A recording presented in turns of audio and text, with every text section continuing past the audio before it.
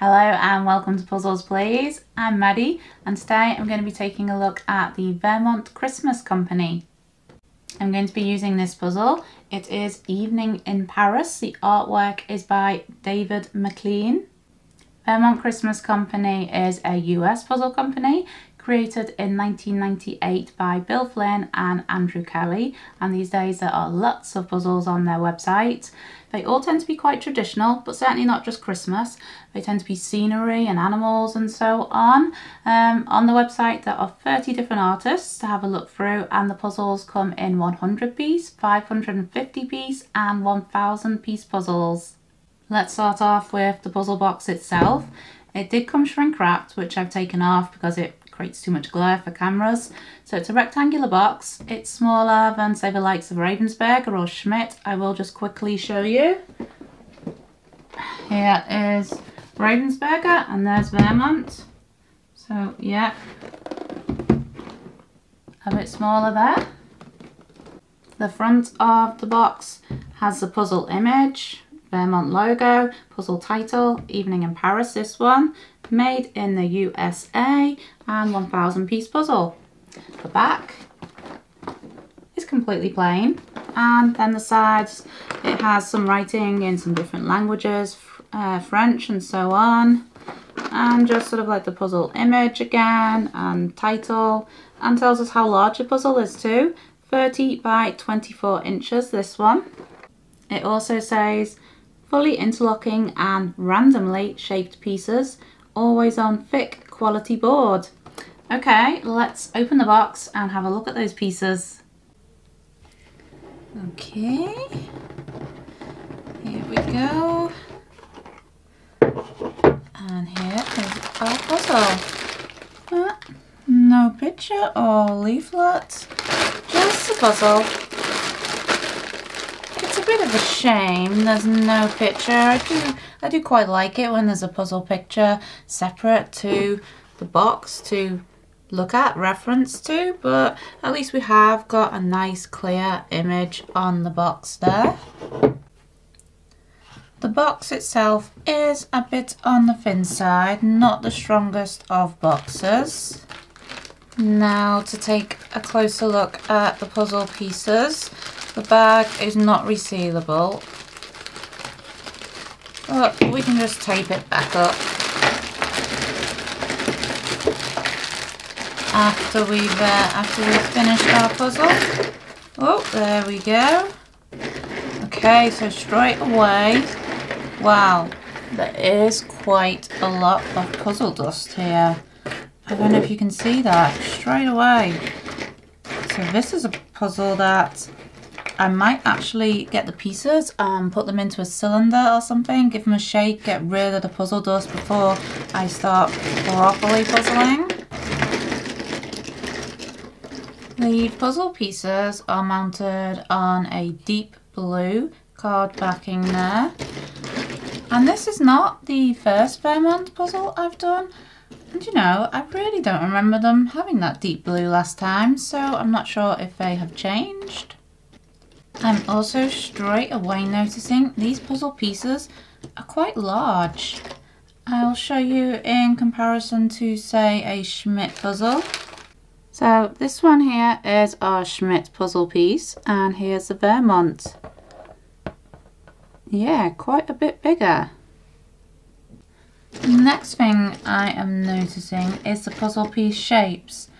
They are a real mixture. We have got lots of these slightly less common shapes, like sort of the star and the all-in type pieces. And on top of that, a lot of the pieces have like a little bit of like a funky shape to them. I'll just show you a couple closer. Here are a couple of the puzzle pieces. And if you look, you can see quite a lot of them have like a slightly like funky cut off, almost triangular shape on the corners and edges of the puzzle pieces. I am quite liking these slightly funky puzzle piece shapes though. I anticipate it's going to probably make the puzzle quite a lot easier. Okay, I can see it's also a couple of pieces still slightly connected, but not badly connected. I can pull those apart quite easily. I say. There we go. Other points about the puzzle pieces. Okay, so they have a shiny, slightly glossy finish to them. Paper seems well stuck down. Thickness of the pieces, reasonably thick. I don't think they're quite as thick as Ravensburger or Schmidt, but not ultra thin. And yeah, they feel quite strong. So far, I'm pretty happy. I am going to do a quick puzzle sort. I don't think this puzzle is going to need much sorting, so just a quick puzzle sort and I'll be right back. Puzzle sorting is done, and as I said before, puzzle dust, it doesn't really normally annoy me, but wow, that was a lot of dust. As for sorting, I just did a very quick sort, pulled out the most distinct colours. I have got the border and corners here, the red, blue sky, a bit of bright yellow there. Over here is the green foliage with flowers on, quite easy to pick out, and then a big box of random pieces. I'm not anticipating this puzzle to be too tricky or challenging. I hope anyway, we'll see. Okay, I think it's time to get puzzling.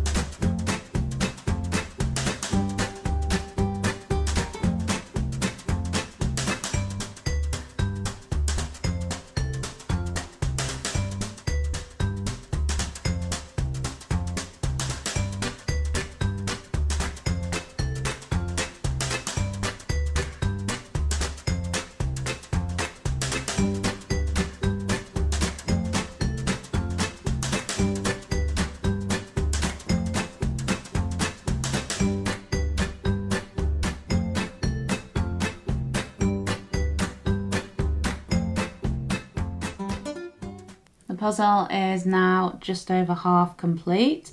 I began with the borders, then onto the yellow, greens, reds and blues that I pulled out from the puzzle pieces.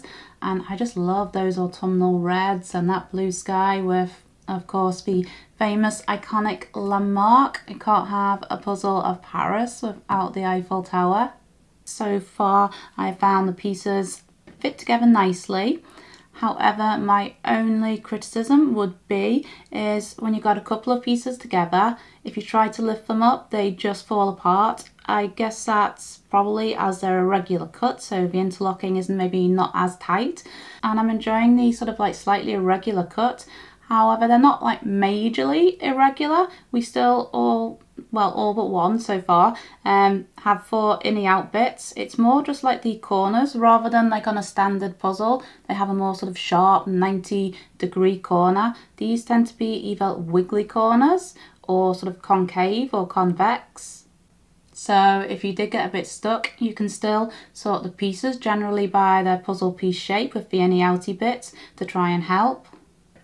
I have found the puzzle to be really straightforward, not challenging. There is so much detail in the design. So even like a big box of mixed pieces like so, it is simple to go through and pull out the pieces you need and put them in place. Now, having said that, I think it's probably time I get on, complete the puzzle and come back at the end.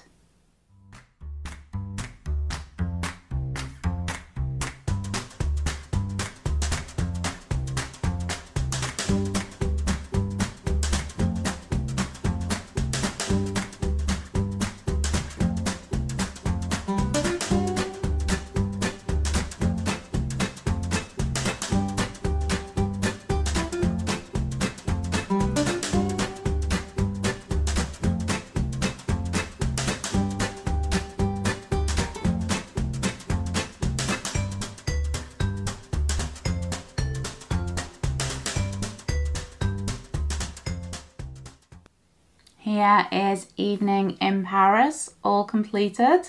And I've got to say, the printing is very good. There's a lot of detail in this puzzle design as it is original artwork, and you can see it all very nice and clearly. The last puzzle I did of Paris on the channel was one by Galison, the artwork by Michael Storrings, and it was very different. It was very lively and vibrant, whereas this one is much more mellow and romantic. I think my favourite part of the puzzle has got to be the carousel just there at the front. I've got to say, I don't think I've ever seen Paris this quiet, but I do really like the artwork. Going back to the puzzle quality and brand, one thing I noticed of this puzzle, it has these like little rounded corners instead of the standard quite sharp corners you get in most puzzles, and I quite like that. The puzzle pieces themselves are a bit larger than a standard puzzle piece, say of Ravensburger, which means the whole size of the puzzle is a bit larger. It measures 30 inches by 24 inches, so a bit bigger, which I don't know, could be a problem if you're using a puzzle board, let's say. Otherwise, the puzzle pieces were pretty good. The cut, very good. Thickness, decent and nice and strong, but the annoying bit for me was how they interlock, how they connect. If you've got a few of them together, you just can't pick them up. They will fall apart. Now the puzzle is complete, and you see in a few of my videos, I kind of like picking my puzzles up. There's, yeah, no, this one, if I try, I will have pieces everywhere. So yeah, the sort of tightness, closeness, interlocking of the pieces is not that snug on this puzzle. Vermont puzzles retail at about $17 in the US. That is for a 1,000 piece puzzle, I should add, and around £12–13 in the UK. I will add links just under the video in the description if you'd like to take a look at them. Well, it's a little bit harder to get hold of them in the UK though, with them being manufactured in the US. So Vermont, they're not too expensive, they're not cheap, but they're not budget either. So I've tried to review the puzzle, taking that in mind, thinking of other puzzle companies that charge around the same price.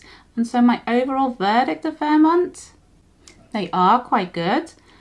But for me, I think there are other puzzle companies charging around the same that maybe I prefer. The cut of the pieces, I quite liked that, the slightly irregular, but I didn't like how you can't move the pieces when they're connected. So overall, they are good. Would I do another Vermont puzzle? Yeah, I would, but I probably won't go out my way to look for one either. If I see one that I really like, I will go for it though. Do let me know in the comments what you think of Vermont, or if you would try Vermont in the future. Thank you very much for watching today. I hope you've enjoyed this video. Please do hit that like button and subscribe. And until next time, happy puzzling.